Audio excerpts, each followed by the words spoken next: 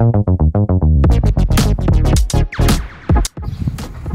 so a real world test for the new Galaxy A34. I've been here about a week or so. I just thought I'd get a bit of a feel for how the phone does in terms of battery and camera, etc. It was about 9:15 in the morning. I took the phone off charge at about 8 o'clock, and I've done a bit of use on social media, taken a few photos and a bit of video, etc.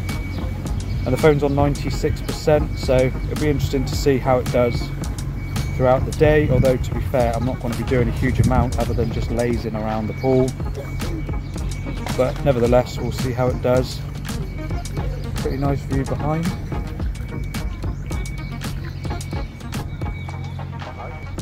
And a pretty good view there as well. So yeah, we'll see how it does.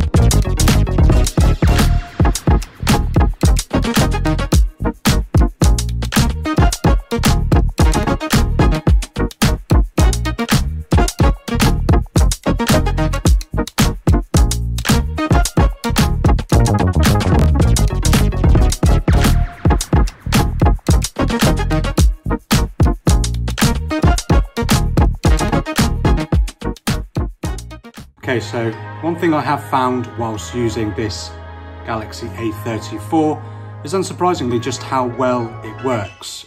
One UI works very well, it's very well optimized for this phone. I've not really had any bugs or anything like that. It's One UI version 5.1 on top of the newest Android 13, as to be expected as it's a new phone. Everything works really, really well. The 120Hz display is really, really smooth, and the Dimensity processor inside handles everything really well. Opens apps pretty quickly. There's no stutters or anything like that. And then I'll talk a little bit more a bit later about the camera performance on this phone. But as for the daily use of the phone, it's been really, really great. There's no bloatware as such. There's a few of course, Samsung's own apps which are duplicated with Google's apps, but apart from that, it's actually really, really great. The display is really nice, full HD display, and of course, like I said, that 120Hz refresh rate is really smooth and just makes the user experience of the Galaxy A34 really, really nice. So I'm just going to use the phone for a little bit longer, let you know how I get on throughout the day in terms of mainly the battery life, and I'll just take a few samples with the camera, stills, photos, and a bit of video as well. And then of course, any updates that I do whilst I'm down by the pool, I will let you know using the camera of the Galaxy A34.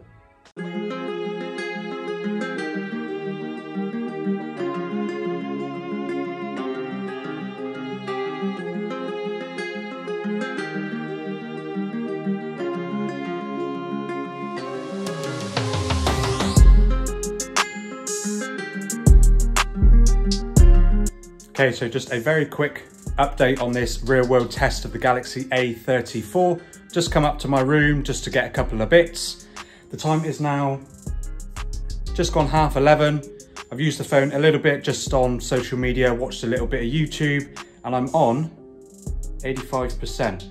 So it's not doing too badly, but like I said, I'll just go through the rest of the day and let you know how it does. So just testing out the video quality on the Galaxy A34. This is using Samsung's Super Steady mode, which is only available at Full HD at 30 FPS. Now, if you want to shoot 4K, you will lose that steady mode, but if you want Super Steady, you can get some pretty good video at Full HD at 30 FPS.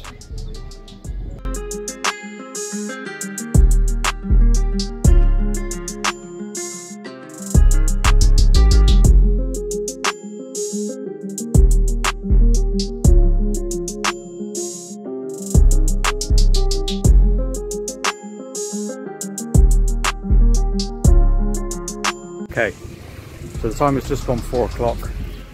We're at 63% with about 2.5 hours of screen on time. To be fair, that's pretty good. I've just been doing a bit of scrolling through social media, bit at the camera, replying to some comments on YouTube. So yeah, it's on its way to do, I reckon, 5 hours, 6 hours of screen on time easy. But yeah, it's doing pretty well.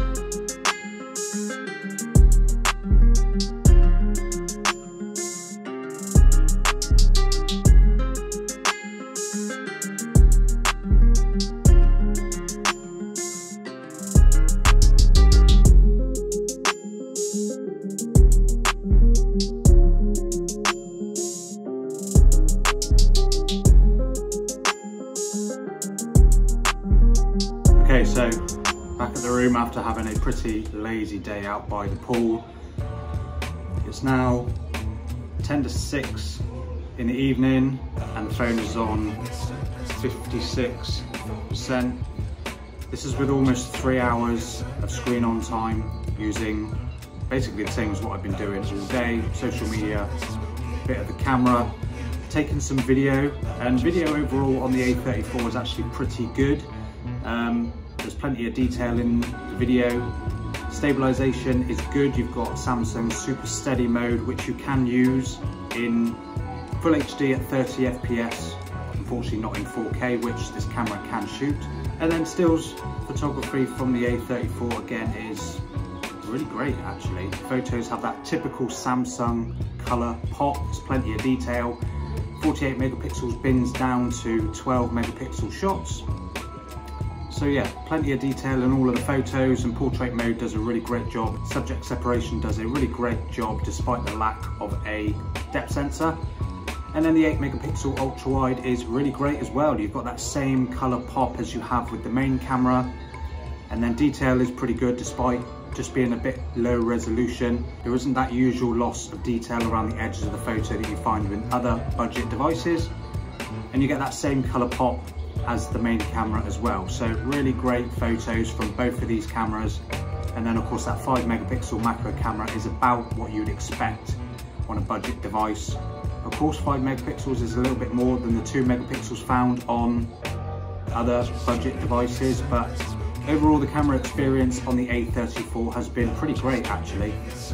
And then using the phone in bright conditions, of course here in Turkey it's really sunny, really bright all the time, and the display performs really well. I had no instances where I was struggling to see outdoors or anything like that.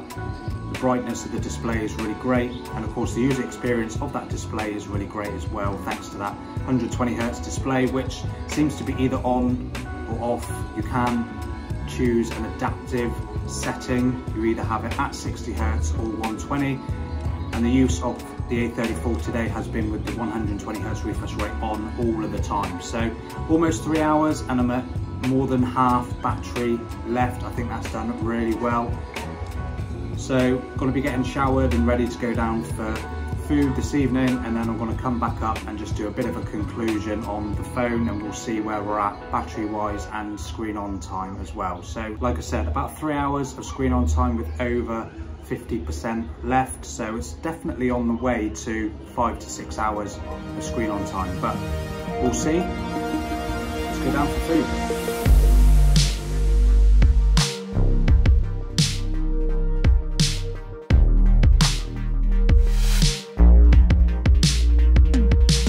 Okay, so coming towards the end of the day, it's now 8:30. About 3.5 hours of screen on time and we're at 44%. So I think overall the phone's performed pretty well. Got another couple of hours before I call it a night, I reckon. It's tiring being out in the heat all this time. But yeah, it's doing pretty good.